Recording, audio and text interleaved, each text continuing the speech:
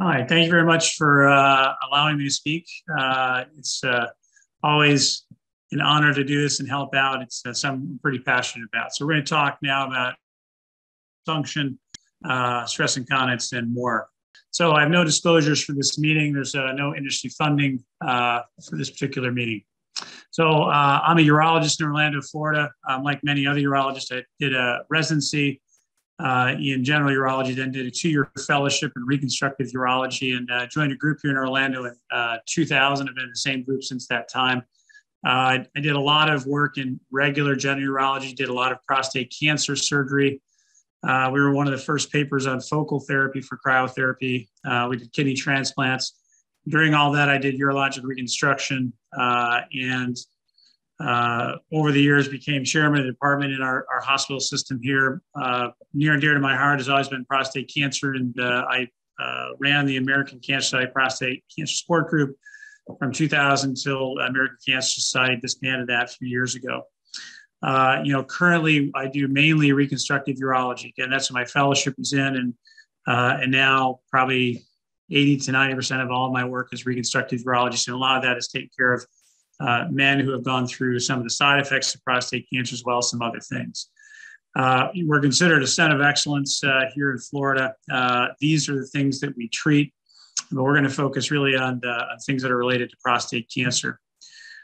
Today, I'm going to cover things on erectile dysfunction, just general population information. We're going to talk about those things that are specific to prostate cancer patients and some of the restorative therapies. We'll talk about Peyronie's disease and, what's this about penile length loss.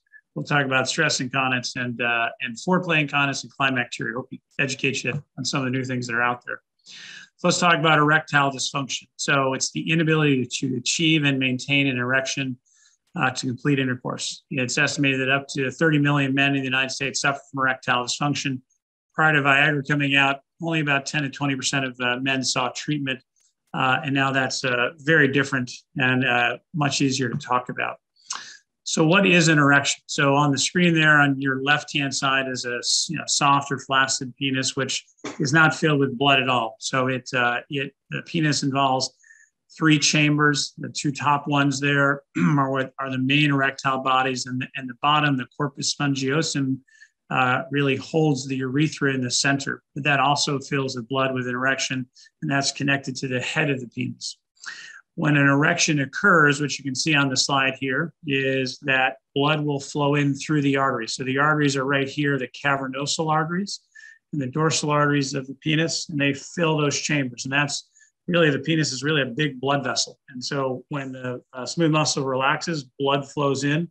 And then what you'll notice is these little veins, the blue vessels on the images there. When the erectile bodies fill, you'll have compression of those veins. So blood goes in, no blood comes out. That's how you generate a pressure and you get an erection. And so these are the veins when we talk about venous leak. They don't close and blood leaks out, you don't get an erection. So that's the anatomy of what we're talking about when you look at what is an erection. So interesting study, Massachusetts male aging study, looked at men, a lot of different conditions, but one they looked at was erectile dysfunction. It was surprising to me when I turned 40 to know that 40% of 40-year-olds have erectile dysfunction, and whatever decade of life you're in is about the incidence of erectile dysfunction. So it seems to be a normal consequence of aging. It's not to say that everybody gets erectile dysfunction, but it's much more common than we think. And this is just men who have not had prostate cancer. It's just all men coming in saying, do you have erectile dysfunction? We have some men who are in their 20s have erectile dysfunction. Obviously, that's much less of a percentile. But again, overall, if you look at men in the 40 to 70 age group, about 50% of all those men have erectile dysfunction. So it's very common out there. So what are the causes of erectile dysfunction? Really, the 4 major risk factors: smoking, diabetes, hypertension, and elevated cholesterol. Those are the main risk factors for coronary artery disease. So anything that is good for your heart is probably good for your penis and your erections. So if you can control your smoking and obviously eliminate that, control diabetes, control hypertension, your cholesterol, those are all going to be very helpful helping your erectile function going forward. We look at pelvic surgery in our group. We're talking here, radical prostatectomy would count that's a very common cause of erectile dysfunction, which we'll talk over. A lot of other things, hormone abnormalities, other types of conditions can also affect erections and create issues. One of the very, very interesting things about erectile dysfunction, it's a warning sign for coronary artery disease. So the way this slide reads, if you look at the arteries in the middle of the screen there, you'll see that the penile arteries on our far left, and it's really smaller artery, about 1 to 2 millimeters in size. And then there's the coronary artery that goes to the heart, carotid artery, then femoral artery. And what you see is they all have a big lumen there, so blood can flow through easily. At the very bottom of the slide there, you see what happens when you occlude the lumen by a certain percentage. And what you'll see is that the penile arteries become the narrowest most quickly because they're the smallest artery. So when you have narrowed arteries to the penis, you'll have less blood flow to the penis, you'll have more likely to have erectile dysfunction. So what we find is that men who are young, 40s, 50s, and have erectile dysfunction, that may be a warning sign that, you know what, your coronary arteries are probably also narrowed. And with a little more narrowing, you may get things that would lead to heart attacks and strokes. So here's what coronary arteries look like. You see, these are critical lesions. This LAD there, that's the widowmaker. That gets narrowed, and sometimes that supplies most of the heart. But these are just showing how those arteries can narrow over time, and you may not know that's happening. And erectile dysfunction can be a warning sign. So this is an interesting study showing from the prostate cancer prevention trial study. They took men who they followed over time, had questionnaires, validated questionnaires. And as they started, these men did not have erectile dysfunction. And as they went through the study, they then developed erectile dysfunction, and then they followed them over time. And what they found is that over a 5 to 7 year period, these men, once they had erectile dysfunction, they found that in a 5 year period, 11% of those men, 1 in 10, are going to have a coronary event or a stroke. And so it just tells us that if you develop erectile dysfunction, you have about a 10% incidence of having a cardiac or a cardiovascular event in the next 5 years. So again, if you have erectile dysfunction, it's worthwhile being evaluated for coronary artery disease and vascular disease overall. All right, let's get back to erectile dysfunction. So what do we have for ED? These are all the different treatment options. So it's not all about just pills or surgery, but we have a lot of different options. And so we want to go through these so you know what's out there. Again, talking about non-pharmacologic options, again, things you can do for your general health are going to help your erectile function as well as your general health. So again, no smoking, reduce fat and cholesterol in your diet, limit alcohol consumption, regular exercise, and weight loss are all very helpful. Speaking specifically to weight loss, very interesting study done early 2000s, placebo-controlled trial looking at men that were overweight. And one group ended up getting counseling and educated on how to lose weight. The other group did not. They followed them over time. What they found is that those men who lost 20% of their BMI, their body mass index, had a statistical improvement in their erectile scores, in their inflammatory markers, and those endothelial cell function markers that they were able to track, showing that if you can lose weight and improve your overall health, you'll have improvement of your erections as well. So obviously diet can also help. So anything you can do to improve your diet is helpful, better than go getting a bag of chips, snack on fruits, nuts and berries. And these are all just some listed here to tell you what are some of the good foods that we use and we recommend. And so in our practice, we have a sheet that we give to patients. So, if they want to make some dietary changes, we tell them like these are the healthy snacks to do. And that little bit of education can go a long way. All right, let's get to what are the specific treatments we have. So we all know about the standard pills that are out there. Viagra, Levitra, Cialis, Staxin, and Stendra are the current pills we have available in the United States. They work by improving blood flow to the penis. They do it really throughout the body, but the receptors are more concentrated in the genital area. And they don't replace anything. They just make your processes work better. So and I will show you how that works. So in Florida here, we have a lot of engineers in the Space Coast, and they like to know how do things work. So this is how it happens. So when you look here on the upper part of the slide here, it says endothelial cells and neurons. Those are the nerves. So when you talk about your prostate cancer surgery, this is what they are sparing when they do that surgery. So when you get those nerves get stimulated by whatever it is that excites you, It goes down the nitric oxide pathway. It goes down here, and what you'll get is you'll get more of this green box here, the cyclic GMP. What that does, it changes the calcium concentration in the smooth muscle cells and decreases that so that they relax and they open up so blood can flow into the penis. So more of this cyclic GMP means you have more of an erection. So that's the normal basis of having an erection. The way we don't walk around with an erection all day long is this little purple circle here, PDE5, is an enzyme that breaks down cyclic GMP into a non-cyclic form. And what that then does, that makes the erection go away. So how do our medicines work? Viagra, Cialis, and the like, they block that enzyme. So when that enzyme is blocked, that cyclic GMP can accumulate in a higher amount for a longer period of time. So it's a better erection that lasts longer. And that's how the pills work. They don't replace anything. They just stop the breakdown of your normal signals that generate an erection. This is another kind of pathway just to show it. And so if you can see my arrow, we're really looking at this very bottom left-hand side of the screen. That's that, and that purple there is that cyclic GMP. That's the way that works to create the erection.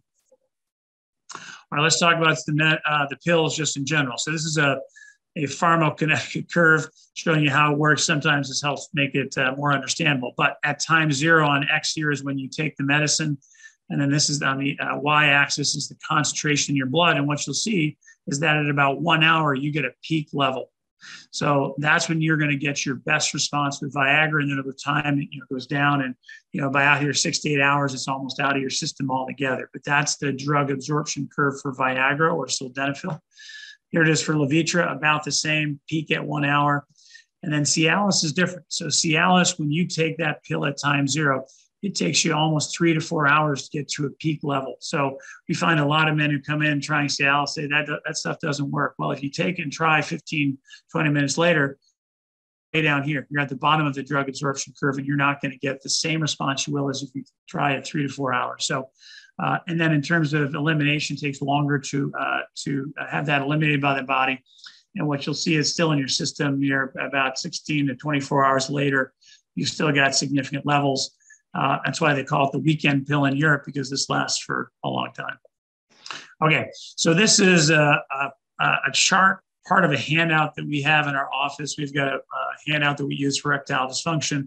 And again, this is to help men understand how to make the medicines work best for them. So, we got the name of the drug on the far left. The dosages are there. We put in bold the maximum dose, so you're making sure you're taking the highest dose possible, and then time to peak. So when do you get your best response? So again, helps them to know when they should expect to have their best response. Duration is there, like how long is in your system, and then food interaction. Good to know that Viagra and Levitra, if you have heavy fatty food or alcohol, will decrease the absorption so you don't get as good a response. And then listed are the side effects there. Those are mainly side effects of dilated blood vessels. That's what a headache is. So some men will get a headache. Some people will get stuffy nose. Some people get facial congestion. Those are all the things that we'll notice with these medications, and it's really a class effect. The way I built this chart was in the very top is when you take it on demand, like tonight's the night. So you just take it that day. The very bottom there is tadalafil or Cialis, which is a daily dosing of this. And you'll see 5 milligrams is the maximum dose. You take that, and then in 3 to 5 days, you'll have a steady state level where you'll get a response. We oftentimes use that for rehab because it may be helpful to have that in your system all of the time. And then we'll sometimes use boost where you take an additional dose when necessary. But just to give you an idea how those work. I think it's helpful, especially here in Florida. Grapefruit juice helps to increase the bioavailability of all these drugs. What they do is the grapefruit juice will bind to and inhibit the protein that breaks down the drugs, so you'll get a higher level. Just have to be careful if you're taking cholesterol medicines and the like, because they may have a similar effect. So who cannot take these medicines? It's those who have coronary artery disease.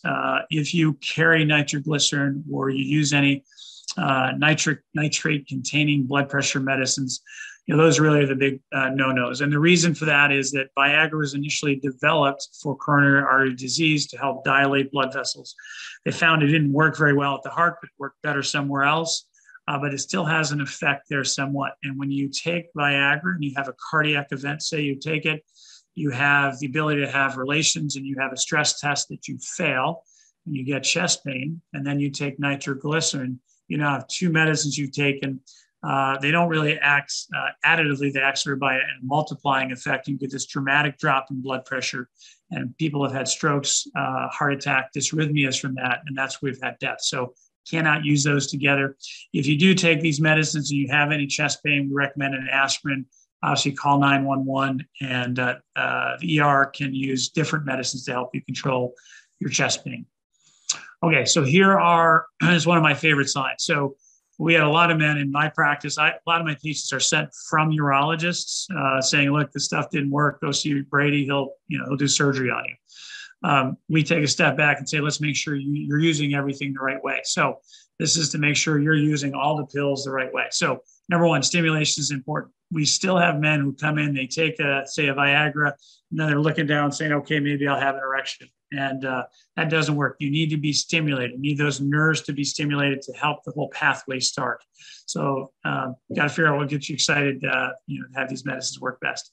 Timing of taking the medication. Again, knowing that you need to take the medicine, whether it's Viagra or Levitra, about an hour ahead of time, Cialis, say 2 to 3 or 4 hours ahead of time, you will get a better response if you do it at the right time. Dietary concerns, again, if you're going out and be romantic, it's your anniversary and you're going to have wine and heavy fatty food, a nice meal, your Viagra may not work as well. And Cialis may be a better option, but know that those medicines can affect how your medicines work. Number 4 is it requires multiple trials. The first few times you try the medicine, most men, they used to get a sample, they go home, they take a pill, and they've got their wife or their girlfriend or partner saying, okay, let's go. Now they got pressure to see how it's going to work. They may be worried, are they going to go blind? Are they going to have some horrible reaction? So all that stress works against having an erection. So what we find is that if you take medicines multiple times, you'll tend to do better. You kind of compare over 6 to 8 trials of the medicine. First 3 or 4 times, you don't have as good a response to do those last, say, 4 to 5 times. And there you tend to get a better response. So try it more than once. One time would not mean that it's a failure. Number 5 is maximize dosing. Again, you want to make sure that you're at the highest dose possible that's safe for you. There are some off-label uses at higher doses than are FDA approved. More common outside the United States where we're not as litigious, but you can consider those as options as well. Number 6, again, grapefruit, we touch base on that, maybe improve your, how the medicines work. And then you may want to have your testosterone checked if it's not working well. Testosterone replacement can help if your levels are low. So what a good thing to check if you're not getting a good response. Okay, so let's shift gears. That's how the medicines work. We're here to talk now about prostate cancer. These are the treatment options for prostate cancer. Starting up here with active surveillance, and then you have surgical or radical prostatectomy, you have radiation therapy, cryotherapy, and HIFU. So we'll kind of go through a little bit of this. So just to give you anatomically how we do things, again, hopefully you can see my arrow here, but this drawing shows the bladder here, up above, which is the prostate here sitting at the base of the bladder. And then here's the urethra that goes out to the penis. And again, what we have here is the neurovascular bundle. So when you have, your nerve spared, that's what your urologist, is trying to do to keep that intact so you have function. But when we do a radical prostatectomy, whether it's open, whether it's a robot, perineally, however it's done, you are removing the prostate here, which is, again, at the base of the bladder. We remove the seminal vesicles. And over here on the right side of the slide, what we do is that gap, which is where the prostate used to sit, we then stitch that together. So we bring the bladder down to the urethra and suture it, and that's the anastomosis, or the connection. We put a catheter in there to allow that to heal, but that's structurally how we do that. Show you some of the other treatments for prostate cancer. This is brachytherapy, which is where we put little seeds or pellets into the prostate. And on the right side here is sort of the old-fashioned external beam radiation therapy. That's how it used to be done. You lay it on a table and a radiation came from above and went back, through your body and just hit kind of in one plane. And that's the old-fashioned external beam radiation therapy. Just a picture of how we do the seeds. It almost looks like, if you remember the Battleship, is you got a little grid and you're putting the needles in there, and they'll deposit these little pellets, and those pellets stay in the prostate. They're there for the rest of your life, but they'll emit radiation over the course of the next few months. so you don't have to go into the office, the radiation oncologist office every day. And if you had an X-ray, this is what it would look like. So you see those pellets in the drawing on the left, and then you can see the outline of the prostate. And you'll see the center. They try to spare the urethra, so you don't have as much of a radiation effect there. But that's brachytherapy. If you haven't seen that. This is IMRT. So what you'll see, which is different relative to the old external beam radiation therapies, you'll see you have different planes that radiation therapy will come to hit the prostate. And so that will eliminate or minimize that, I should say, the scatter through around the prostate. If you just came from the front to the back, the rectum sits behind the prostate, and that would get a lot of dose of radiation, would have a lot of side effects of that. This kind of distributes that scatter effect through a broader range of tissue to hopefully limit toxicity that may occur with intensity modulated radiation. But this is how we used to do it. I used to do it. Again, people are asleep in the operating room. We put little probes that go into the prostate. There's little ice balls at the end of the probes, and that would then ablate or destroy the tissue. Very effective. Again, it is very technique driven. And HIFU, somewhat similarly, it's a probe goes in to the rectum, and that sends a signal to the prostate to destroy the cells that are there, hopefully treating obviously the cancer cells. And that's HIFU.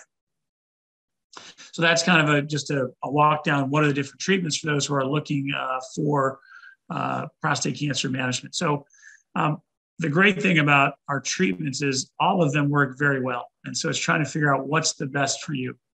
So with a high likelihood of cure, you use side effects as a guide to say, what are things that you would be most comfortable using. And I would say the side effects are obviously more common with surgery, surgical interventions. It's an immediate effect that we see. So survivorship now is about improving your quality of life. And, how do we do that? And it's one, we want you to be cancer-free. We want you to be potent. That means to still have erections. And we want you to be continent. We don't want you to be leaking urine. And so that's the trifecta when you look at what are the good outcomes for prostate cancer management. And then again, we don't want to have post-op complications, and we want you to have negative surgical margins when you're taking out the prostate. And that's sort of the pentafactor, those 5 things you're looking for when you're having prostate surgery. So when we look at those as your guide, those are the top 5 things you're trying to get when you have your treatment. These are some of the other things you ought to consider. And these are things we are learning as urologists as we go forward, following patients and you telling us what are the problems that you have. So we're going to talk about Peyronie's disease, the length of the penis, and some things that are related to leaking urine at times when we're being sexually active. So let's touch on erectile dysfunction first. So what I did here is I put surgery on one side, radiation therapy on the other. We're going to talk about each of these side effects because surgery and radiation therapy are the most common treatments we have. So with surgical, whether it's robotic or open, when you remove the prostate, the erectile dysfunction is an immediate effect. Like you will know that right after the surgery's happened. It is very much age dependent. It will be dependent also on what's your erectile function prior to having your surgery. Like if you have great erections beforehand, you have a better chance of having reasonable erections later. If your erections are very poor before surgery, surgery is not going to help. It's just going to make it worse, and you will have a harder time getting back likely to your baseline. The surgeon's ability also will have an effect on your outcome if you receive any additional radiation therapy later on. And then if you work with a rehab program, all those things can help, have a better chance to have an erectile function down the road. Radiation therapy, again, delayed effect, does not happen right away. Happens to be with surgery, kind of a drop off right away. Radiation therapy, you do well for a while, and then you start to have issues with erectile function later. And then those curves kind of cross, where usually about 3 to 5 years later, the erectile function is about the same for both categories. But again, surgery will have something that's more dramatic. So looking at ejaculation, so radical prostatectomy, the prostate is what makes the fluid. It nourishes the sperm. When you have your prostate removed, you will not have fluid come out afterwards. You may have a small amount of pre-ejaculatory fluid is usually from urethral glands, but you won't have the same amount of fluid that came out before. Orgasm should still happen. You should still feel that. And it is separate from erections. So you can have an orgasm or a sensation of ejaculation and be completely flaccid or soft. Most of the time they do occur together, but they do not have to. Interestingly, 10% of men say that ejaculation is more pleasurable after the prostate surgery. Not sure why that is. Now, looking at radiation therapy, Prostate's still present, so you likely will still have some seminal fluid come out. But as the radiation has effect, and usually you have the dose, and then over time the radiation will start to destroy cells. You'll have less viable cells that are in the prostate making that, and usually within 3 to 5 years, many men do not produce semen, so that may decrease over time. Fertility issues, radiation therapy, you have to be careful. If you have radiation therapy, childbearing age, you can have radiation effects on the sperm, so we recommend not getting pregnant for a year. And there's little data per se, specifically on orgasm as it relates to ejaculation. So let's talk about prostate cancer and Peyronie's disease. So when you look at men who have had radical prostatectomy, they have a higher incidence of Peyronie's disease than the general population. So if you've had your prostate removed, 15.9% of men in one study had Peyronie's disease versus up to 9% in general population. The average amount of degree of curvature was 31 degrees. So, that straight line, 30 degrees would be bent, whichever direction that is. Radiation therapy, you don't have any data on Peyronie's disease and radiation therapy, so I've not seen that. So this is a photograph of a dorsal Peyronie's disease, sort of upward curvature, something right lateral curvature, left lateral can be downward, we call that ventral. And then some have some just narrowing, we call it hourglass deformity, where again, you have a band of scar tissue. And what happens with this is if you look here, there's a cross section of the penis and you're kind of looking on end. And what you'll see is you develop a plaque. It's a bad term. It has nothing to do with plaque in the arteries of the heart or plaque on your teeth, but that's the name that people have used. It's really fibrosis, and that's probably a better name. And what fibrosis does, it creates a tethering effect. And the way we describe Peyronie's disease, if you can imagine a cylindrical balloon, and then you put a piece of Scotch tape along the length of the balloon and then blew the balloon up. Where that tape is that same fibrosis, and that tape won't allow the balloon to expand. The other side has no restrictions. You have a functional longer side and a shorter side, so the balloon will curve on the side with the tape. Same thing happens with our erections with Peyronie's disease.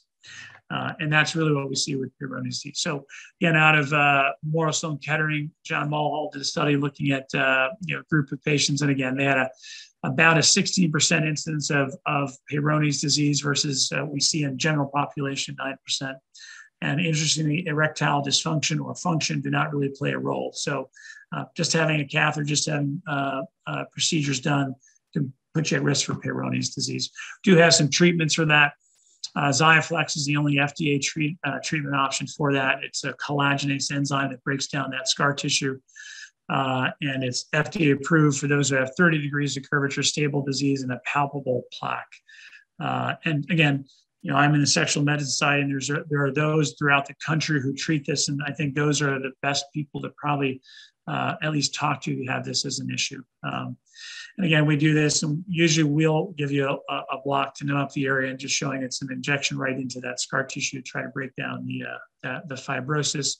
And rarely do we do surgery specifically for Peyronie's disease. We usually treat it with medicines, but some, we still do surgeries on a fair number of it.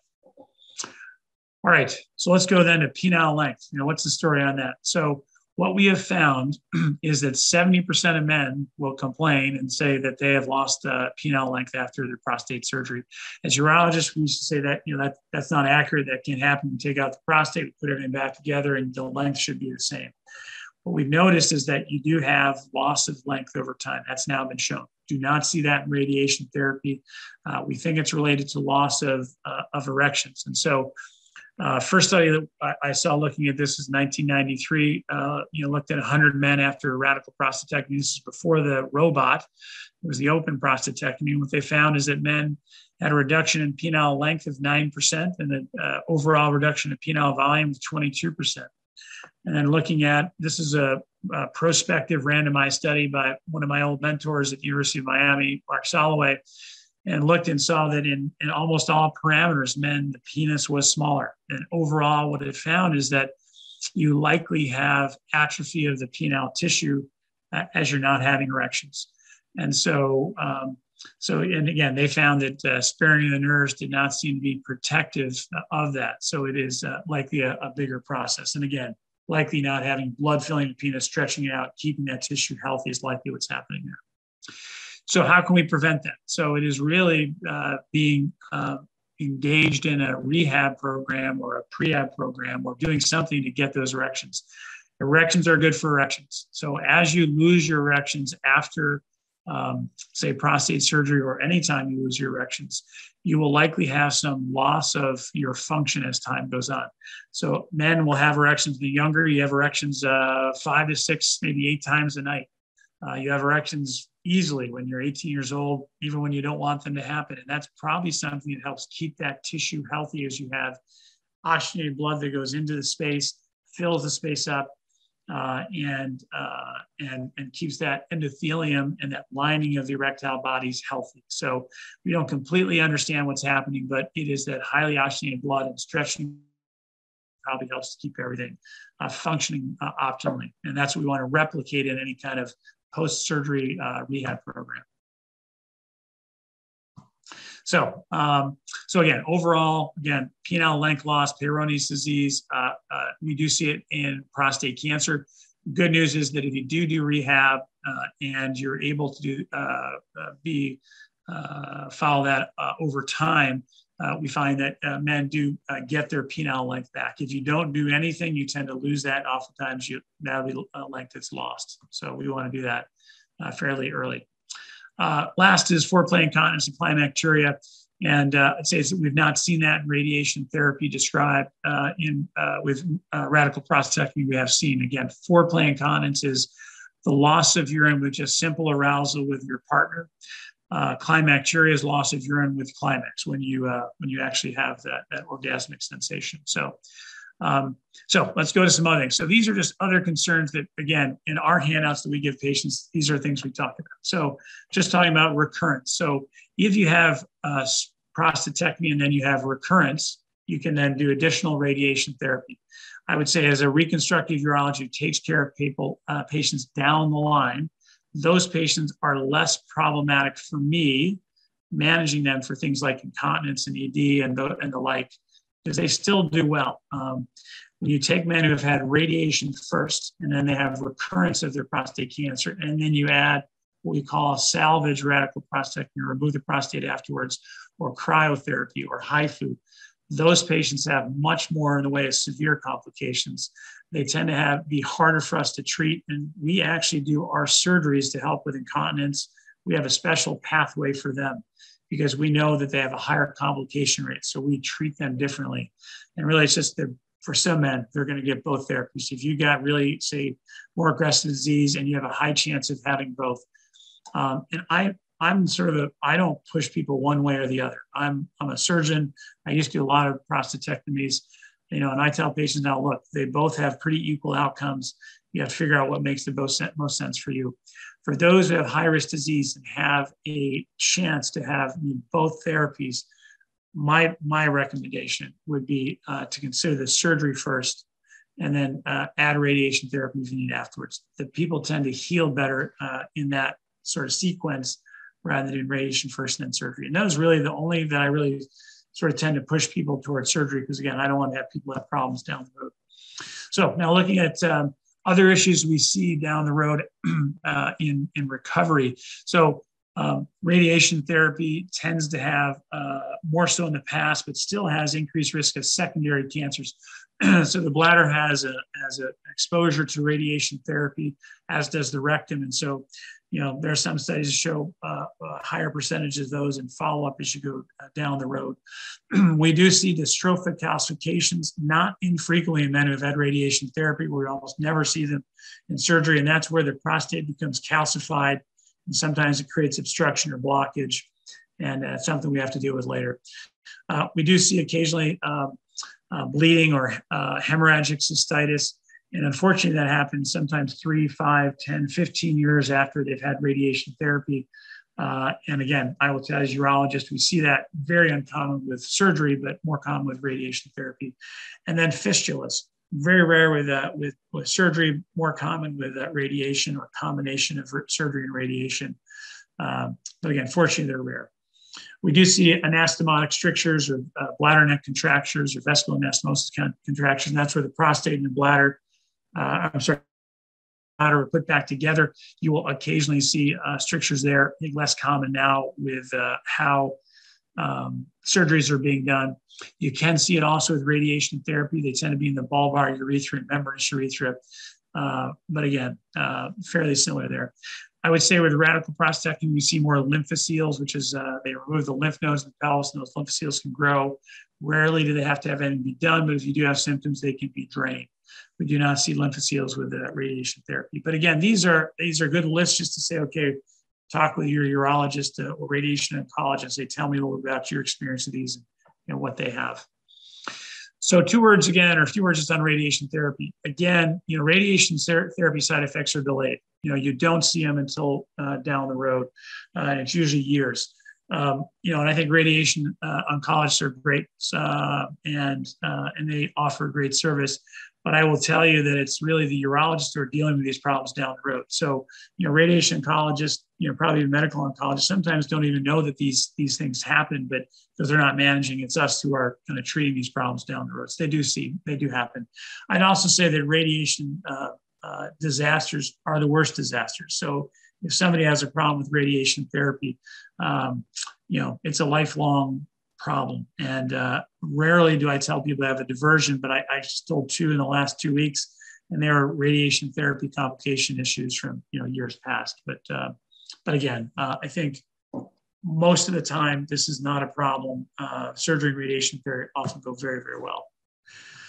All right, so that's just kind of a little bit of overview on prostate cancer and what you should be thinking about as you're making your decisions. Now let's talk about what are we going to do to help our erections get better after treatment. So if you've chosen to have a radical prostatectomy, can you do any therapy beforehand? So what we recommend is to get a vacuum erection device before you have your surgery. Try to do some stretching beforehand without a band. Just get comfortable using the device and see how it works. We oftentimes will encourage men to start with the phosphodiesterase inhibitors like Viagra, Cialis beforehand, just again, get used to the medicine and if you've never taken it before. And that's shown to be somewhat helpful. There was an interesting animal study done looking at pelvic nerve crush injuries where they took sildenafil and they gave dosing along with a crush injury. What they did is they gave it to 3 days prior to the injury, an hour beforehand, and 3 days later. And what they found is that those that had the dosing 3 days beforehand had the best response. So they had a higher intercorporeal pressures and the mean pressures in the penis. They were much better, and they had lower apoptotic markers or cell death markers than the other group. So again, it is probably helpful to prime your erections prior to getting your prostatectomy, and so we would recommend that in those who can take those medicines. All right, let's go through a little bit about how do we do surgery. So this is kind of a schematic or a drawing. The far right side is labeled the bladder. You see the prostate in the middle, purple, and then the urethra is down to the left side. And what you'll see in yellow, those are the nerves, and that's what control the erections. So when you have your prostate surgery, you can do different things. And, you can ask, what does your urologist do to help protect the nerves? And so they'll do things like athermal nerve sparing, which is they don't cauterize on the nerve. Some people do a special graft where they take graft from the back of the leg and they can put it there. And then they'll also sometimes put a tissue that will help nerves to heal. But the things that will factor and to give you your best outcome for erections are if you're a younger patient, if you've got really good erections beforehand, and then if your surgeon is experienced and has a good track record, those are probably the 3 best things to say that you're more likely to have a better outcome with your erections. And so when you have your prostatectomy, you see here the prostate's now removed. You see the bladder is there and then the urethra is there and the nerves are now intact. They've not been cut, going out to the penis, which is just beyond the urethra there. And then when we stitch that urethra and bladder back together, we put a small catheter in there to drain the bladder. Again, those nerves have to recover. And what you'll see is we have to dissect the nerves off of the prostate. And so they'll have some effect from that. So the nerves tend to go to sleep from the manipulations. Even if you spare them by kind of trimming the nerves that go onto the prostate and pushing the nerve away, you'll have you'll have kind of a neuropraxia where they will not function and work as well. So what should we do, or when should we start working on our erections? So this is an interesting study looking at how long after radical prostatectomy did we see venous leaks occur. So if you check for venous leaks 4 months after your prostate surgery, you've not done any rehab, percent of men had venous leaks. If you checked at 8 months, then 30% had a venous leak. If you checked at a year, then 50% had a leak. And so what you're finding that as time goes, you're having more and more venous leak, and you're having progression in the damage to the penis that's occurring. So earlier is better. That's your window of opportunity. If you want to have good erections, then you should work on it right away. Because again, that's your time to prevent some of this damage that occurs from you stopping having erections and not having blood, fill the penis on a routine basis. So ED programs are out there. In the United States now, some studies show that up to 85% of people are recommending programs routinely, and so I think that's a good sign. And again, so how do we have, and looking at measurements of outcomes? So if we take men, and this is men who have had a radical prostatectomy, and then treat them with Viagra. And this is studied in the early 2000s. Again, this is not a robotic, but a radical prostatectomy. And men had excellent erections beforehand. They had a very good experienced surgeons from the Cleveland Clinic in Ohio.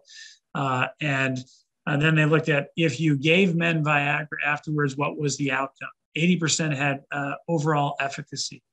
If you then looked at the nerve sparing status, and so those nerves we show you, there's a right and there's a left. And we can spare both. And we sometimes decide, if your pathology is very favorable, you can spare both. Say you got bad cancer on one side, you may go wide on that side and take the nerve and not spare it, and just spare one side. So when they looked at their data, if you spared both nerves, you had an overall 71% response to Viagra. If you spared one nerve, it was really 50%. And then if you went widely and you took both nerves, you'd say, that probably won't work at all. Even still, 15% of men had a response to Viagra. So again, if you've got good erections, good surgeon, and you use Viagra afterwards, you have a good chance of having response. And knowing, when you've had your surgery, ask your surgeon, how the nerve sparing go? Were you able to spare both, or one, or none? And that will help you to predict, is Viagra and that class of medicine going to work? That class of medicines requires the nerves to be there to be functional. So it tells you about your function. So again, erectile preservation. So intraoperatively, your surgeon will do some things to improve your outcomes. And then postoperatively, what are things you can do to help, again, get your erectile function back? So one is doing pharmacologic rehab, which are those are the medicines, doing vacuum erection device, and trying to work on the nerves to improve their response. So again, what you're going to do is beforehand, good to take any of those Viagra, Cialis combination. Consider starting to use a vacuum device. Intraoperatively, your surgeon is going to do that for you, and then postoperatively, you're going to work on these other options that are there. And so, what you want to do with your penile rehabilitation is you're trying to decrease the ischemia or lack of oxygen in that tissue, which then may lead to fibrosis. And then fibrosis leads to the issues that you have. So again, the PDE5 inhibitors, you're going to use those. They require the nerves to be effective. So early on, Viagra and Cialis may not be as responsive.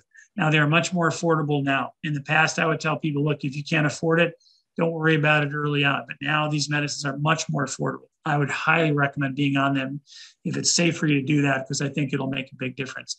The vacuum erection device, I think, is helpful, and we're going to talk about Muse as well. So medicated urethral suppository, they used to say that it's good for maybe you'll see an erection, but really it's a medicated urethral suppository for erections. It's a prostaglandin pill, which is a compound that is a vasodilator. You place that into the urethra. It's usually refrigerated. It then melts. It's then absorbed through the urethra to go to the 3 erectile chambers to promote blood flow. So this is a little cartoon of how it's done. You can see the applicator, a little pellet about the size of a grain of rice. And what that'll do is that medicine is concentrated, and that diffuses into the erectile bodies to give you your response. Just a word on that. About, say, 10, 15% of men will notice a significant burning with that medication. So it's good to try that out, see if that's an issue for you. If it's not, I think it's a really great medicine to consider trying. The vacuum erection device, for those who have not seen that before, it's an external cylinder that goes over the penis. There's battery and hand-operated pumps. The hand-operated pumps, you usually get higher pressure, so I tend to recommend those, but they both work well. To use it for erections, you put a band on the base of the cylinder of the device. You pump it up, you get an erection. Then what you do is just slip the band off of the cylinder, and that would be on the base of the penis. And that's for using after you've had, if you do have erectile dysfunction.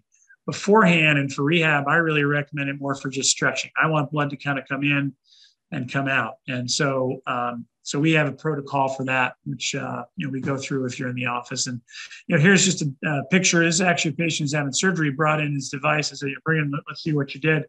And what he did to prevent or get back some of the loss of length, we measured, we encouraged him to do this. So you'll see there kind of the left side of the slide, penis, that's the opening of the penis. We go in there, and that first marker is a little Sharpie marker where he marked where the penis was when he first started doing the vacuum.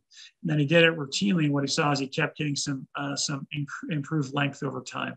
And so some men will get sometimes an inch or two of length back that they didn't have. So when we're doing a prosthesis, I really believe that is a better stretch. We can maybe put in a bit longer of a device. So we really encourage that before surgery.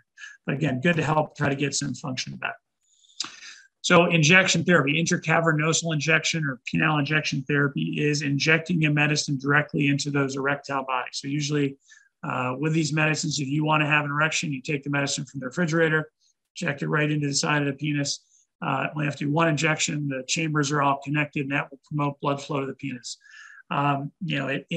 It's our best medicine for erections. You say, what if I want to get somebody erection? How can I do it? This is medicine's most likely to do it. Obviously, the delivery system is not ideal. Using a needle into the penis is uncomfortable. I would say men describe this, that they do it. They say it's like pulling the hair out of the back of your hand. That's what it would feel like. So it's a little bit of a mild discomfort. You hold pressure afterwards to minimize some bruising. And then, blood goes into the penis. Usually it happens in about 5 minutes. It's like I said, it's a pretty reliable treatment. In fact, our biggest risk is something called priapism, which is an erection that lasts too long. After say 3 to 4 hours, your body starts to use up all the oxygen in that blood, and then it starts to hurt because you're now having ischemia.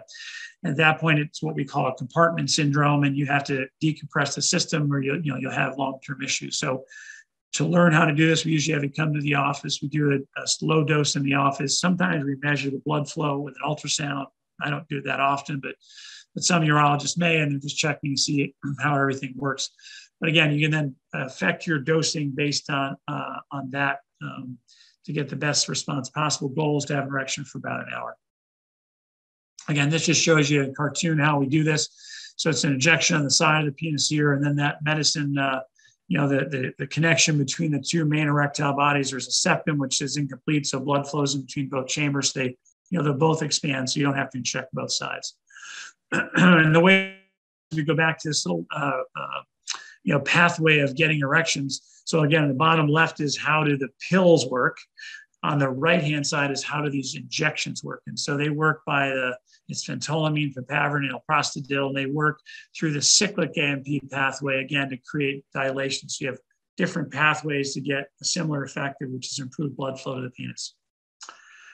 This is just interesting. This is an advertisement from our local newspaper. The patient brought in for me and said, do you do this? And we, just a word about shot clinics, and they're everywhere in the country. It's a big business.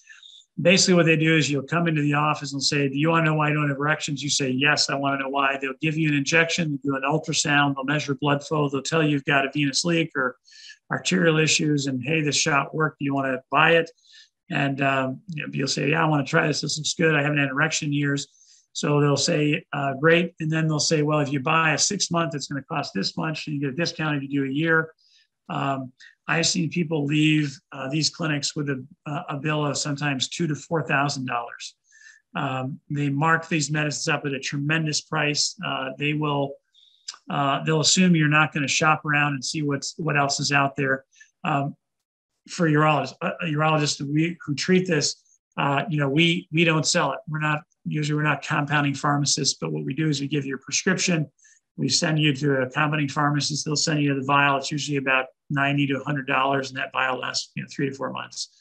And so, so know that your urologist does this. If you see in the paper, these companies usually don't have anything that your urologist doesn't have. So, again, I would call your 24-hour hotline and see if you can, connect with somebody there. All right, so penile rehabilitation. So again, the pills are very helpful. This is what we recommend, this is a, I'm gonna pause for a second. I'll go back to the slide. You can just fix this one. But this is a study by Raina's group looking at following post-radical prostatectomy penile rehabilitation. Again, they took men who had good erections. They used the PD5s afterwards, like Viagra, Cialis. They started that right after the catheter was removed. They did vacuum erection device and they didn't use. And they did a protocol. What they found is that about 75% of men were able to have intercourse at 6 months, spontaneously without using all these medications. So again, good evidence that this can help.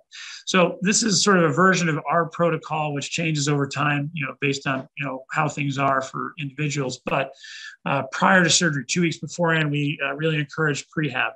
And so again, using things like Cialis, 5 milligrams daily to promote blood flow and health to that tissue, trying to bathe the endothelium and highly oxygenated blood is helpful. Vacuum erection devices where you can do some stretching and trying to help with filling that space. Even if it's not oxygenated blood, it's really about half of what we see with normal arterial erection. There's probably some health to having that tissue stretched.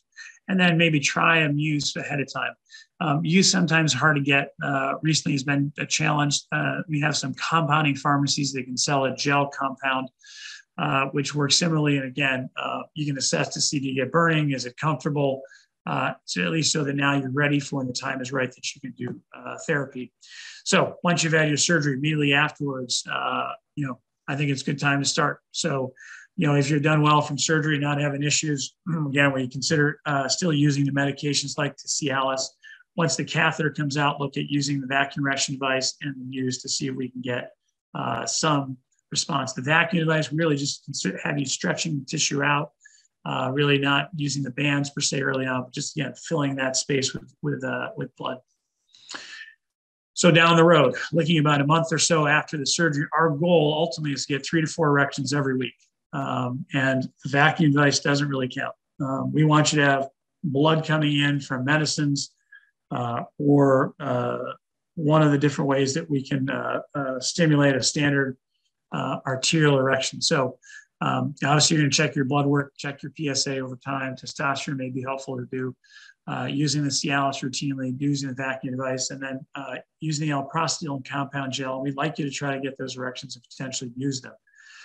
3 months after surgery is really a time when we really start to push and try to get a better response. So if you're on your daily Cialis, you talk with your urologist. Sometimes we'll add a boost dose, which is an additional dose at the right time. We're changing different medicines using some Cialis and Viagra and see what kind of response you get. Again, same with the vacuum device and the Muse. And what we'll do is oftentimes we'll then start to consider if people are not getting a response using the injection therapy to see if they get a response. And then we continue to follow this over time. So many times your urologist will do this, if they're robotic surgeons and their goal is for them to have the best outcomes possible, they will be implementing these programs with you. Or find a urologist like in the sexual medicine society who can help. There's those of us who want to help. Okay, so if none of this works, you've tried all the medicines and say you've waited, you've gone through therapy, you're now a year or 2 years out, you still say, I am not getting erections and I want to have erections. This is an inflatable penile prosthesis, the 3-piece prosthesis. And so this is the surgical correction of erectile dysfunction. And so the way this works, you have a pump that goes in the scrotum. It's all done. It's put down by a small incision, but the pump is in the scrotum. There's a reservoir, which is behind the abdominal wall. And then there are 2 cylinders in the penis. They count as one. So those are your three pieces. And when you want to have erection, you pump the pump, which is in your scrotum. A fluid it's a normal saline, goes through the pump, goes into the cylinders so that you then have an erection like this. You have the erection as long as you want. You have an hour, a day, a week. There's no problem with that. When you're done, you press the button, it goes back, the fluid gets transferred back into the reservoir, and the penis goes back to being soft or flaccid. And so, it would look like this. And this is what it looks like when you can't see anything. That pump is completely invisible. It's hidden under the scrotal skin. So here is somebody pumping up to get an erection, and then when they're done, you press it and it goes back down, so you go to be flaccid. So again, other looks of how things look. So again, that person there on the left, if you're at the YMCA and have a shower, you never know this person has a device in this. These are completely invisible. Nobody knows they're there. So when you look and say, where are these being placed? So this is, again, a cross-section of the penis. You see our three erectile chambers. We're putting these cylinders in this space right there, the two corporal bodies. They're not just sitting under the skin. They're in a defined space in those erectile bodies, and that's where we're going to put them. So the surgery takes anywhere from 30 to 90 minutes. It's done by a small incision. For me, I do it in the scrotum. Some do it above the penis, but it's an outpatient procedure. They tend to go home the same day. And once you heal up, you'll have the ability to have an erection. So there are pros and cons to everything. So the upside of a penile prosthesis, it allows things to be spontaneous. Once you have a device in place and once you're able to learn how to use it, you'll have an erection in 30 to 60 seconds. So you don't have to wait and say, gosh, my medicine, I took it, I got to wait 3 hours for it to work. You can be spontaneous.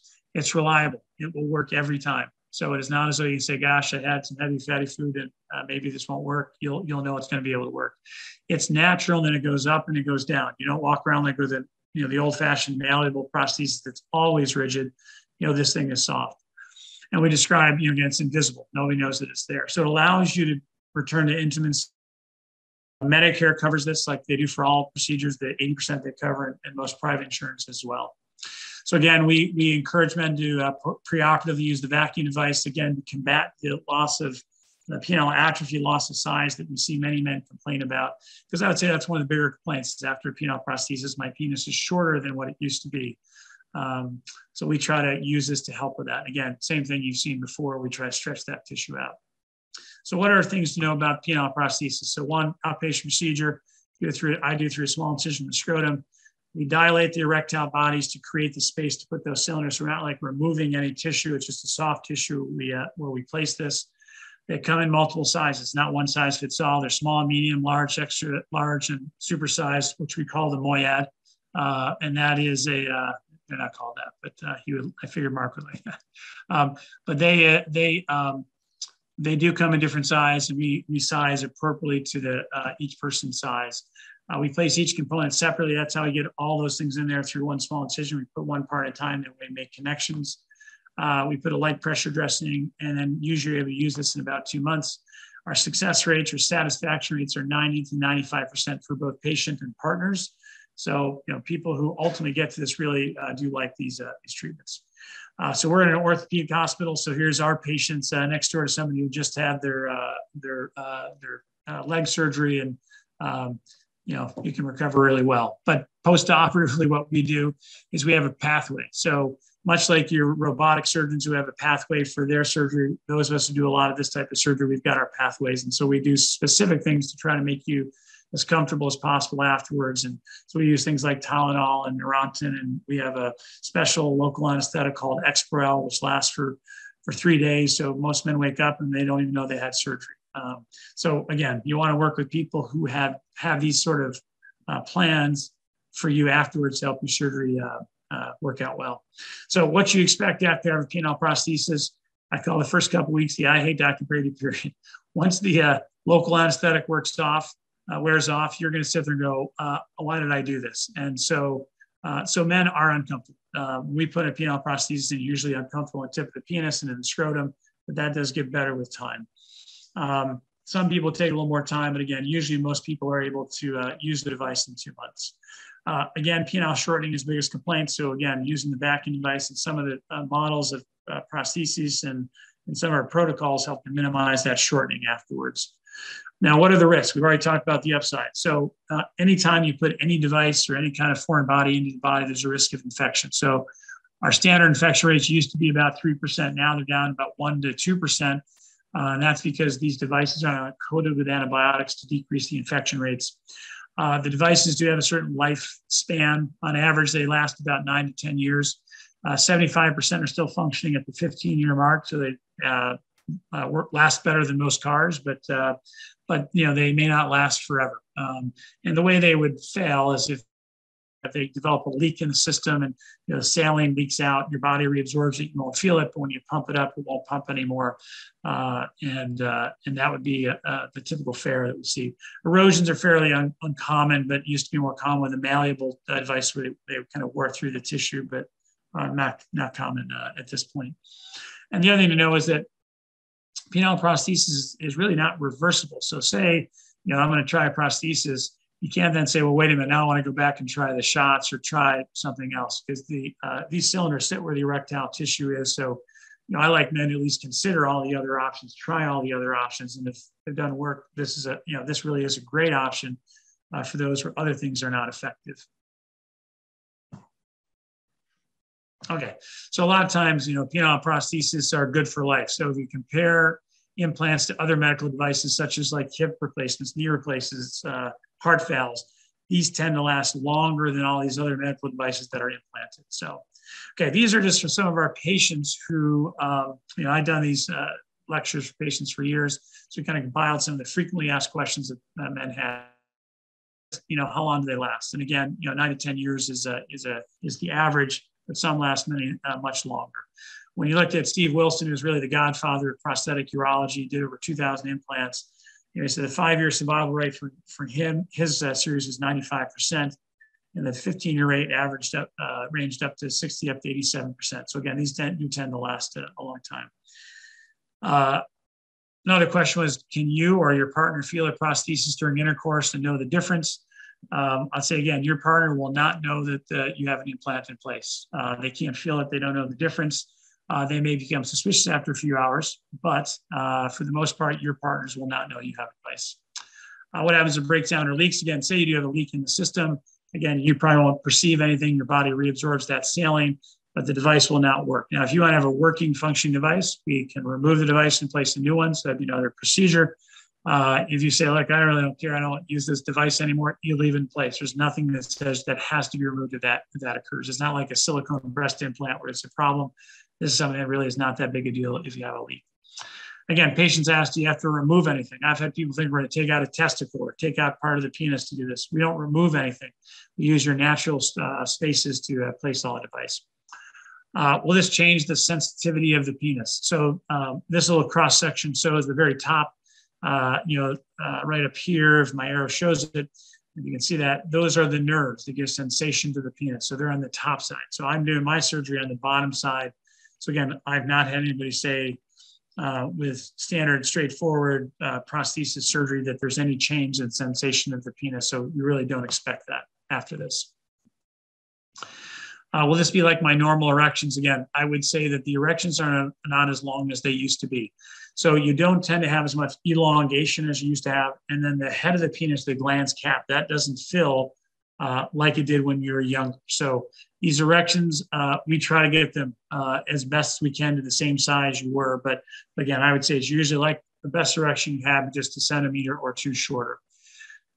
Questions about, does it affect your ability to ejaculate? The answer is no. These are two separate processes. And very rarely are there any issues with ejaculation after a penile prosthesis, maybe 5%. We usually just have to teach you to do it the normal way. Because again, ejaculation is a reflex. So you have to, just the fact you have an erection doesn't mean you have climax. You've got to be aroused, stimulated to get down the pathway to have climax. And then does insurance pay for the prosthesis? Again, Medicare does, many carriers do. The code for this is 54405.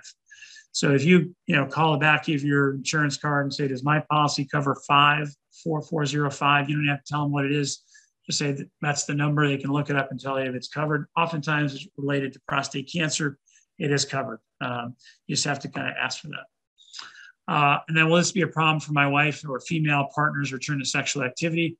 Again, if you've not been sexually active for years, we want this to be a healthy thing for both partners. So sometimes your wife's or partner seeing their gynecologist, sometimes doing things to improve the lubrication of the vagina. Sometimes using lubricants can all be helpful, and you can adjust how rigid you are, but the goal is to make it be pleasurable for everybody.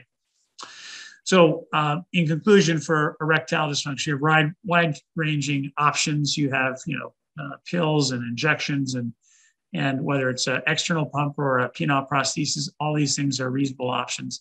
Surgery safe, and it really is minimally invasive. We have high satisfaction rates for both patients and partners with low risk, and it actually does cure the problem that you have, so you're not really relying on anything else.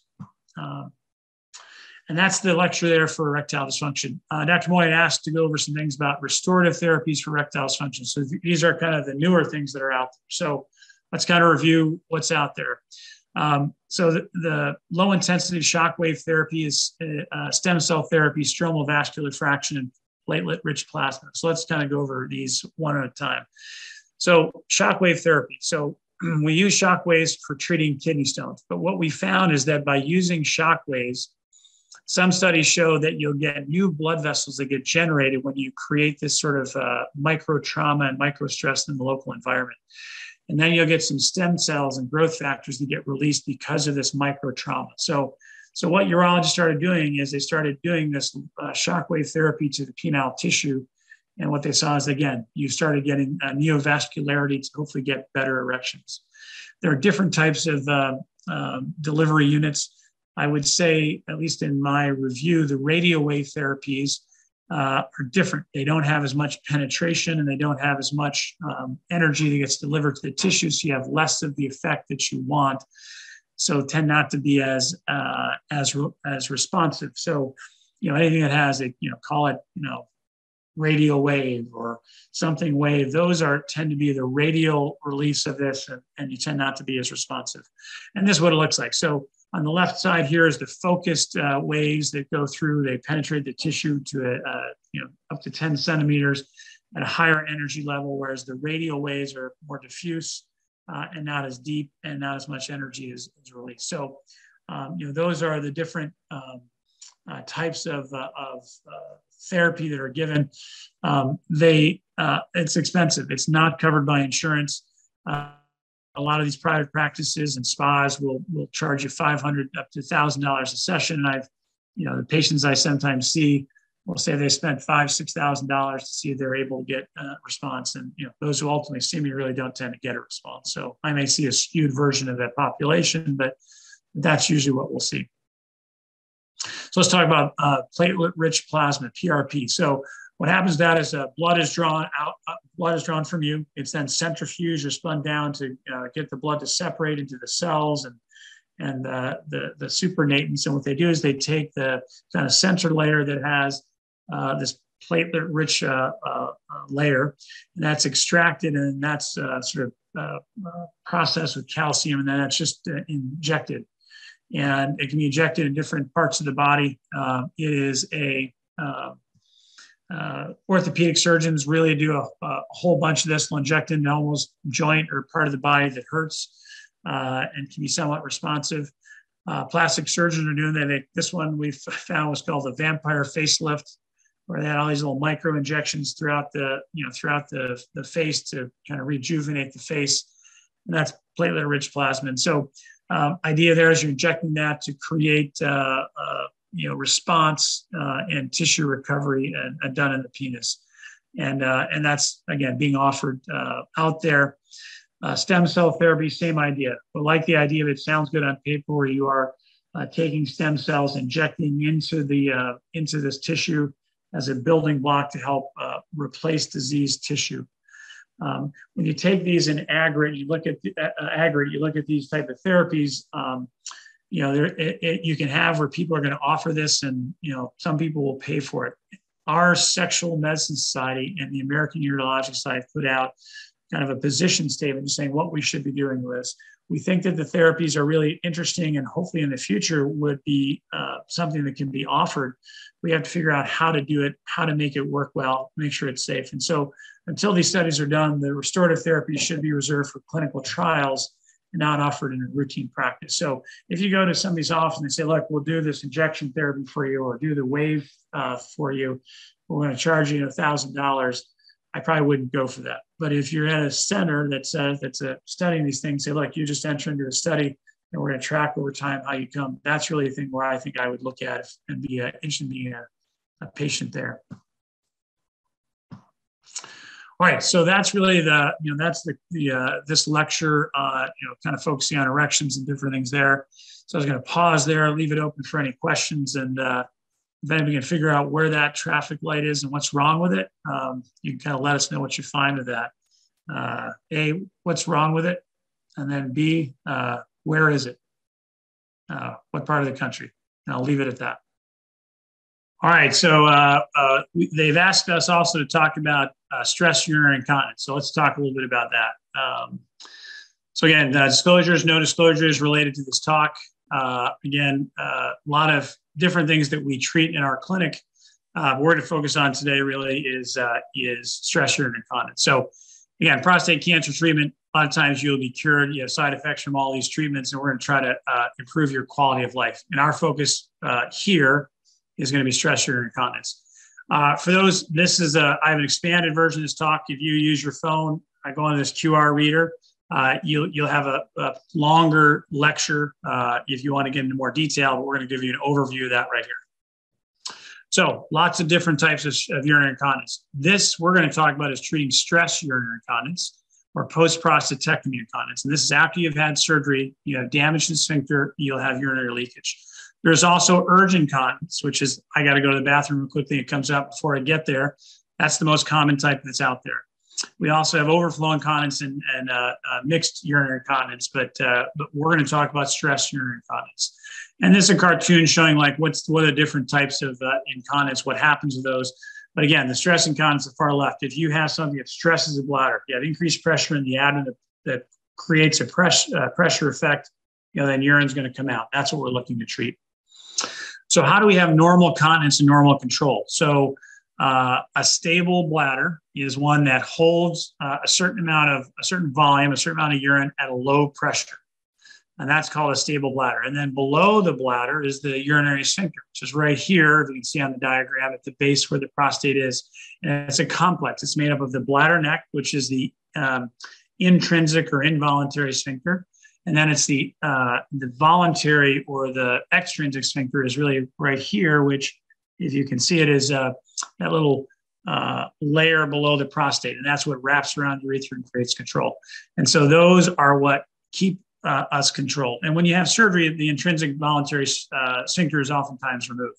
And you depend on that extrinsic voluntary sphincter, and that's what we're looking at. So, and this shows you here where that arrow is, that membranous urethra. That's where the muscular, that sphincter urethra muscle is what creates that control for us after you've had your prostate removed. Because again, with radical prostatectomy, they're going to come in and they're going to remove, you can see the arrow here, right here in the bladder neck, this whole tissue here is removed. And then they'll take this segment right here and they'll reconnect it to the urethra right there. And this is the urethral length they talk about. They say, is your urethral length good? The longer that urethral length is, probably means you have a longer sphincter as well to give you a better chance of being ultimately dry. That's kind of the anatomy we look at with urinary control. So what can you do preoperatively to try to improve your outcomes with control? So know your risk factors. So if you are older, so if I take groups of men, if I take a group of 40 and 50-year-olds and they have surgery by a surgeon, and then you take another group, say that are 70 and 80-year-olds, and they're operated by the same surgeon, the younger guy is going to have better control without question. It's just their tissue tends to heal better, and they have better long-term control. Body mass index, those who are not overweight. If your surgeon has to work hard, and if he struggles in the operating room, struggle afterwards.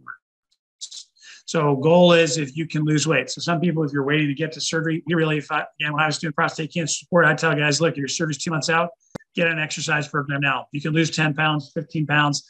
If you go to that surgery healthier, you have a better chance of having a better outcome across all parameters. So really encourage that. And then if you have any other urinary issues beforehand, you're more likely to have those afterwards.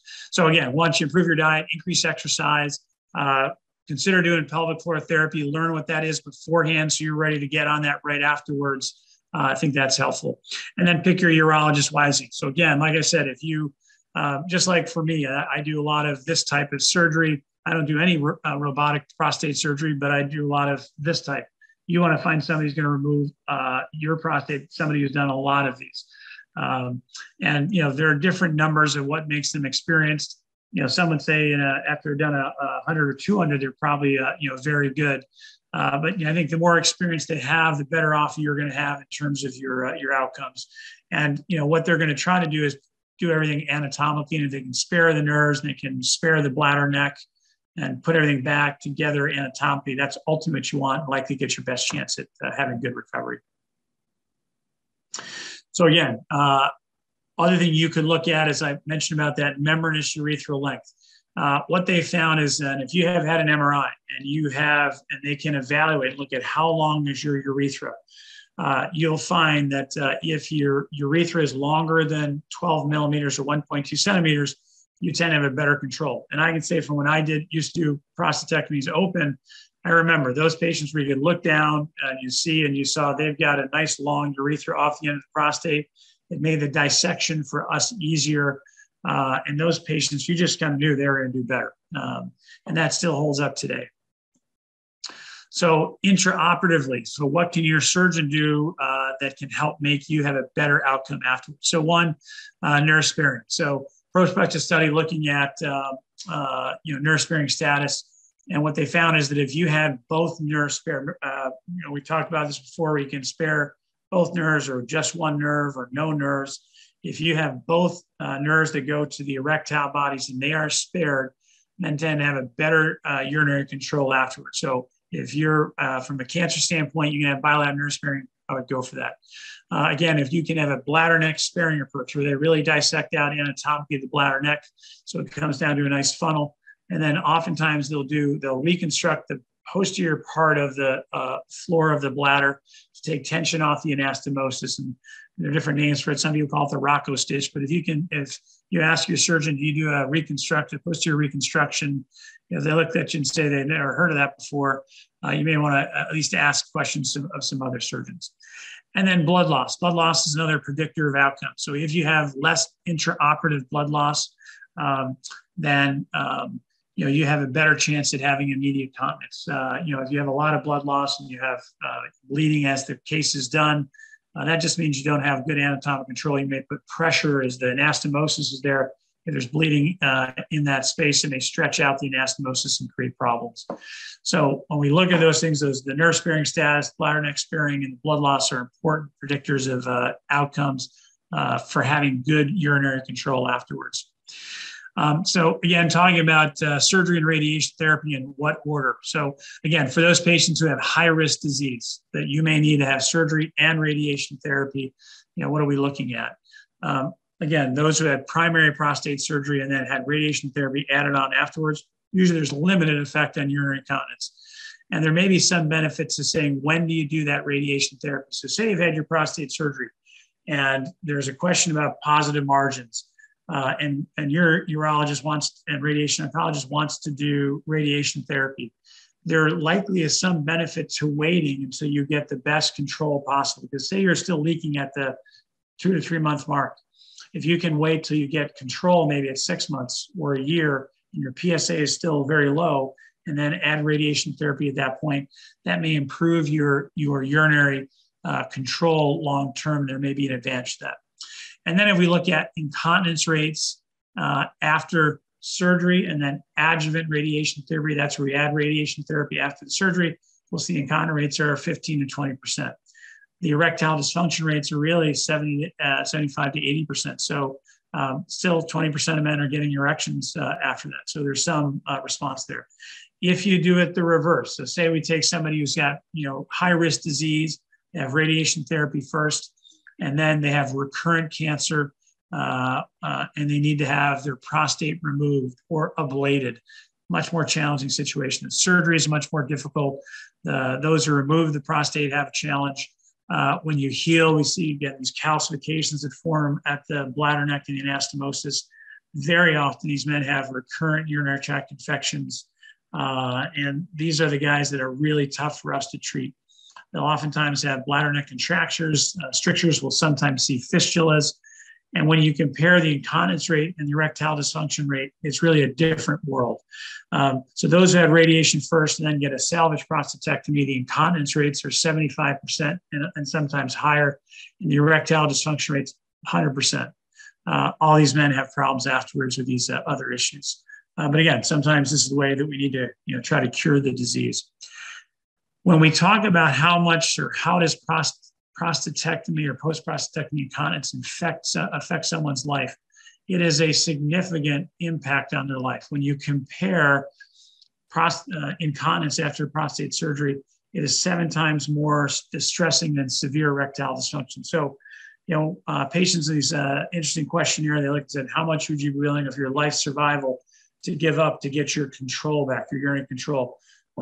These men, I said, almost 2.5 years of their life they'd give up to be able to get their incontinence managed better, versus only 4 months that they give up for erectile function. So post-prostatectomy incontinence is really, it's a devastating problem. It's my favorite thing to treat because we really oftentimes can make life much, much better for you if we have a chance. So let's look at the instance of incontinence after robotic surgery. Looking at a high volume, these are high volume centers in the late 2000s, 2009, 8,000 patients, 1 year follow-up looking at stress incontinence. No pads at 1 year, 84% of patients. That means 16% were still incontinent at 1 year. And then, 0 to 1 pad incontinence at 1 year. So they actually were wearing a pad, that's 91%. So still 9% were incontinent if you use 2 pads as your marker for incontinence. So our rates of incontinence, at least in 2009 at high volume centers, was 9 to 16% at 1 year. Now you may get some improvement at time, but that's a number that was there from years ago. So 1 year following a radical prostatectomy, what's your likelihood of delayed recovery of erectile function and urinary function or urinary control? So if you have urinary control issues at 2 years, you've got a 30% likelihood of still getting some recovery of function. If you have it at 3 years, it's 49% of having still having issues, and if it's at 48 months, it's 59% issues. If we look at erectile function at 24 months, you'll still have erectile dysfunction 22% of the time. At 36 months, 32% of the time, and at 48 months, still having issues with erectile function at 40% of the time. All right, so let's look at stress urinary incontinence and skin excoriation. So this is a picture of a patient who came in, 1 week before his planned artificial urinary sphincter surgery. What we found is we had to cancel the surgery. He had a severe yeast infection and had this reaction around there. We had a secondary bacterial infection, so we had to treat his skin. And so we really have a program trying to minimize some of this before we go into surgery ahead of time. So what are our treatments for stress urinary incontinence? So we have everything from observation to clamps to bulking agents to balloons and slings and sphincters. We'll go through these here. So after prostatectomy and you have incontinence, observation is reasonable, considering pelvic floor training is reasonable. And the American Urological Society and the SUFU Society give a moderate recommendation saying that it's reasonable to do these and see if you can help. And so oftentimes we recommend that. Most of the time you'll get that from your robotic surgeons or your oncologic surgeons. We also recommend pads and clamps for this. These are other options. And this is what a penile clamp looks like. I still have men come to see me who've been incontinent for 10 years and never heard of a clamp. So I'm always happy if I can give a clamp to somebody or show them that and they say, look, doc, that's all I need. My life is better. I'm good. I mean, my goal is not to do the most number of surgeries in the world. It's really to try to help somebody have a better outcome. And this is what the clamp looks like. This is a Cunningham clamp. You can get this on Amazon. They're very easy to use and try out. And I think it's worthwhile to consider using, even if you're early and after your prostate surgery, to use it, say, when you're going to go to church, you're going to go out to dinner or something, so you have extra protection so you're not worried about leaking. That can give you some a sense of security. All right, so say you have incontinence after your radical prostatectomy. When should you have a procedure to help? So the American Urological Society and SUFU say that if stress incontinence does not improve by 12 months, then you should then at that point consider therapy. There's those of us who do this that if you have really severe incontinence, say 10, 12 pads a day, and it's 6 months after the surgery, we'll even talk about doing something sooner than that. And that's really just a discussion that you should have with your urologic surgeon. Now, I would say just to off the cuff, a lot of your oncology surgeons, the guys who do your robotic surgery, they're probably going to tell you keep waiting. It's going to get better, give it time. But I'm not biased in that I'm going to tell you, look, you fall into this category. It may be an advantage for you to think about it sooner to improve your quality of life if you wanted to do that. But there's nobody's died from incontinence, so you can wait. There's nothing that says you have to, but I think we have ways to make that better should you choose. All right, this is a bulking agent, just to show you how we do bulking agents. This is the way this is oriented. On the back of the screen is the bladder. The urethra is coming towards us, and that's a needle at 5 o'clock. And what we do is we inject this material under the tissue and the lining to create bulking and to close that. That's a bulking agent to create closure. And that works well in females. Like that picture is actually from a female, which I don't treat females anymore, but that was from about 15 years ago, and it can work well there. But we actually recommend against it in men who have had their prostate surgery. It really doesn't work very well. I can't think of anybody that ever did where they went, gosh, I am 100% better and happy. There's a chance of making it worse, and it may affect our surgeries when we go to repair that at a later date. So really, we recommend it against bulking agents at this time. PROACT, I don't have any experience with this yet. I'm interested to learn about it, but PROACT is you place these little balloons up the bladder neck. There's little injection ports that you can fill or decrease the volume to create compression of the bladder neck. So when you look at it, it's minimally invasive. You can adjust it afterwards, which is attractive. When you look at how dry were people after their procedures, only about 60% of patients were really dry, and the revision rates were at 22%, and even up to 70% at 4 years. And so right now, there's not any official recommendation for or against it, though I think it's something to consider and keep an eye on. That's the PROACT system. So let's talk about the sling system we have. So the current sling that we used most routinely is the Advanced XP sling, and this is a picture showing what this looks like. There's a moderate recommendation from the SUFU and the AUA for this, and what this is a mesh sling that is fixed to the urethra. We do this through a small incision below the scrotum, and then this mesh is fixed to the urethra, and then there's 2 small incisions on either side of the scrotum. We pull the mesh up to tighten it. And so the way this works shows you a little cartoon of how we put it in. So we have a little trocar that we pass along the side of the scrotum. And then the mesh looks like this. It's the same mesh that we see with the females that, the lawyers have the malpractice advertisements. But for us, we're putting it much deeper. We don't have the same issues that we have in females. So it is a safe product for men, but this is what it looks like. Here's an image showing what it looks like from the side. So the urethra here is in blue. The sling is in black. And what you can see is as we pull the sling up, we have a rotation of the urethra from where it sits, rotating up into a higher position, and we think a more anatomic position where we get better, more anatomic length of the sphincter. And so this is a drawing showing, again, if we blow this up from the side, you'll see when this mesh right here, if you can see my arrow, is pulled up, what that does is it rotates the urethra upward, and then here at the bladder neck, this is the length of the sphincter, which is relatively short. And then as we pull up on the sling, the functional sphincter length now is longer. And so again, we think it repositions the sphincter to work in a better way. And again, that's a similar thing here where you see that's the sling being tensioned up, and now we see the lengthening of that continence mechanism to give control. And that was the male sling. And so the artificial urinary sphincter is for more moderate or severe incontinence. It can also be used for more mild incontinence as well. But if someone has a higher volume of incontinence, then we think of the artificial urinary sphincter.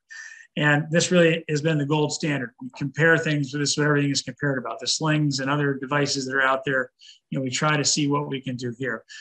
But when you look at outcomes. There was a recent trial done called the Masters trial, and it looked at, sling versus the artificial sphincter. And when you compare the sling to the artificial sphincter, the sphincter had a greater improvement in the overall quality of life scores, had lower supported leakage, and a lower mean pad rate use.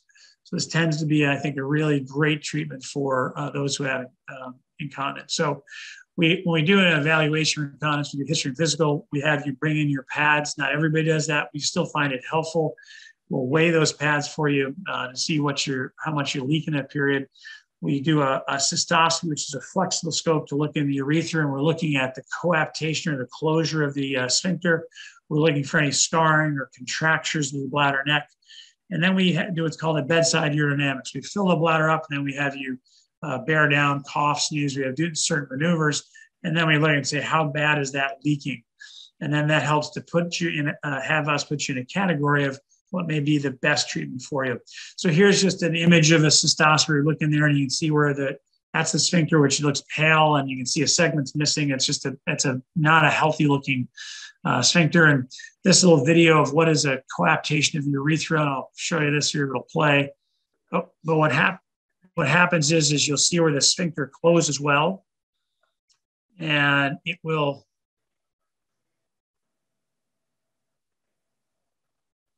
you'll see that you get great closure with that, and that closure is what you want to have to tell us that, hey, your sphincter works well. So if we do a sling, that may be a reasonable choice for you. This one here shows where they contract down, and really it almost opens a little bit, and you'll sometimes see urine come out. And so we see that looks like a very poor contraction of a sphincter that, we give a rating, a score out of 5. And the first one we would have given a 4 or 5. That last one we given a 1 or 2. So again, that helps us to predict, are you going to be a better candidate for a sling versus an artificial sphincter? This is a patient who was set for surgery. So we were doing a cystoscopy. We saw this calcification at the bladder neck. They did not have radiation, so it wasn't a dystrophic calcification. We took him to the operating room to look and see what was going on. And as we manipulated, we found one of the clips from the prostate surgery had migrated into the anastomosis, so we removed that. Interestingly, this patient got better. I mean, I'm not sure why. Most men, even if you remove, they still have incontinence, but he got better. So we didn't have to do any other surgery on him, but we'll look for those things to see if we can make anything better. So with cystoscopy, again, we're looking for, what type of anatomy, what type of look does that area.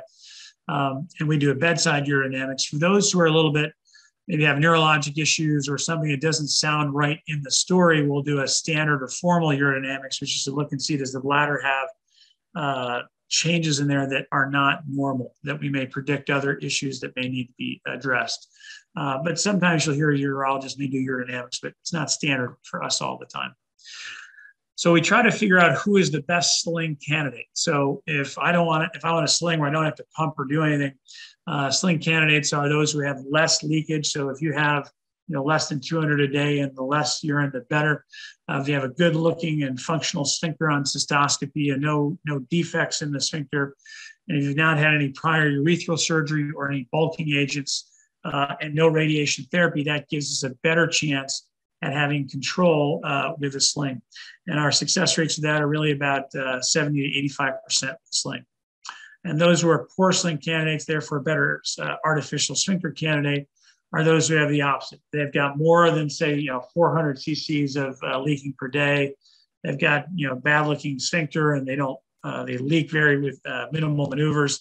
They've had radiation therapy. They're probably better candidates for an artificial urinary sphincter. And so we would go that route.